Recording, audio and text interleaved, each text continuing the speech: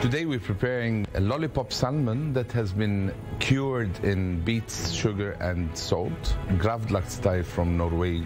And it's been marinating for 48 hours. I'm merging two textures together. Also, we're doing a cream of eggplant and cream of sumac, which is a spice, a local spice. This dish is a melting pot of different flavors, whether it's regional or it's a Scandinavian.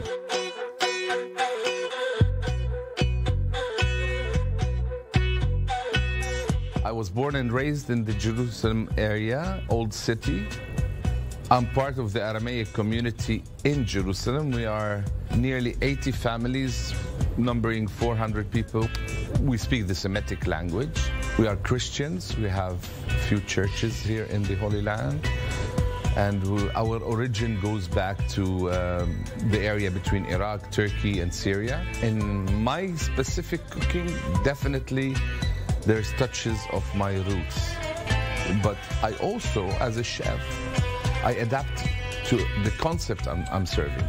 I'm a member of Chefs for Peace. We are a community of chefs, regardless the religion or the background. We usually cook for political events. I have cooked for many leaders of the world, including Peres, Rabin, Arafat, King Hussein, King Abdullah.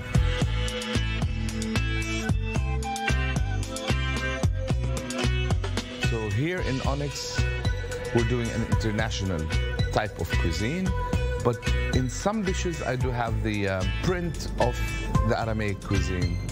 Me as a chef, I love doing that, sharing my experience, my food, my art on a plate with many cultures, religions, ethnics. I believe that food is not only eating. When we sit at the table, we can talk a lot, but if we share the same bread and food, then it makes us closer.